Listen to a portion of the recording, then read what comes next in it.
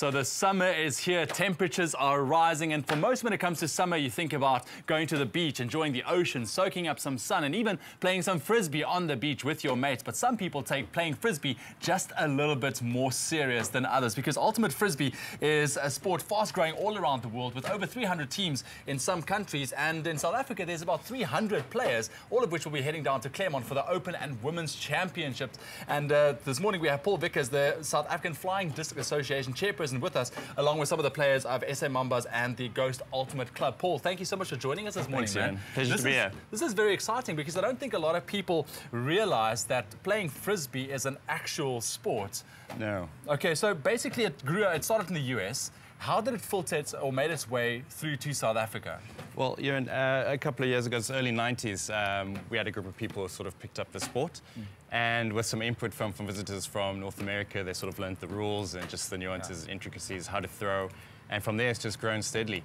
At the moment, we've probably got 19 to 20 teams competing at nationals. Okay, so you spoke about the rules. What are the rules and objectives? How does the game of Frisbee work?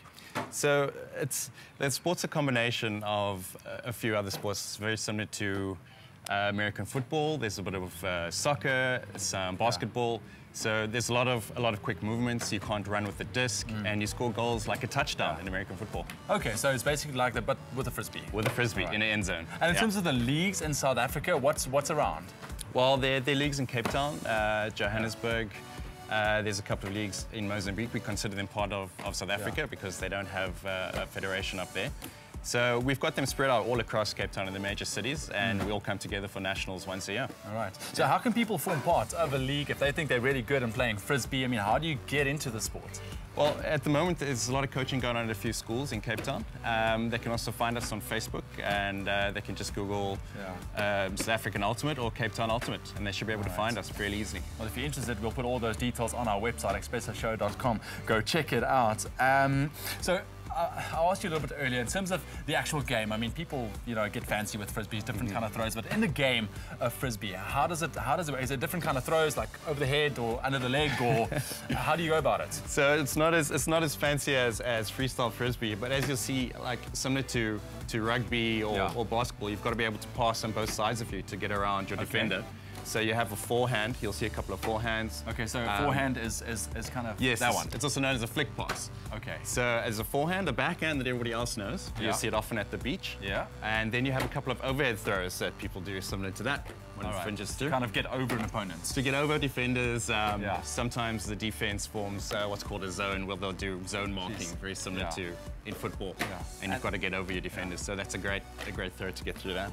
All right, and I also mentioned the Open and Women's Championship taking place in Claremont this weekend. It's open to the public. People can go watch? People can come watch. We'd love people to come watch. We're really trying to promote the sport. So you can come down. It starts on Saturday morning about 9 o'clock and it'll run through to Sunday evening. It's open to the public. It'll be a women's and men's tournament, so please come support. That sounds great. We'll put those details on the website, expressoshow.com. Head down there. I mean, Frisbee playing is such an exciting game. I want to ask Finn here a quick question. Finn, how long have you been playing Frisbee? For about 7 years now. Yeah. And when did you realize that you were actually really good at it, and how did you go about entering a league?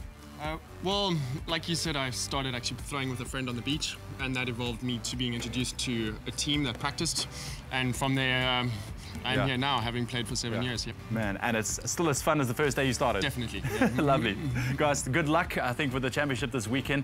And Paul, thank you so much for coming through, man. Really appreciate it. And I hope that you guys are inspired. If you do feel that you are really good at playing Frisbee on the beach, why not consider joining a league and making a career out of it? Because, Paul, that's ultimate. You want to grow the sport. And we want to grow the sport, yeah. All right. Well, if you don't mind holding that for a second, I'm going to try. Can I give it a go? You guys mind? Ready?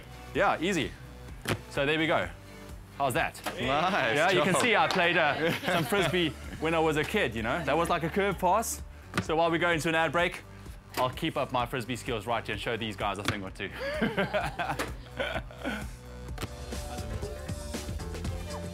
Expresso Youth Sport, brought to you by Deep Heat. Warms pain away.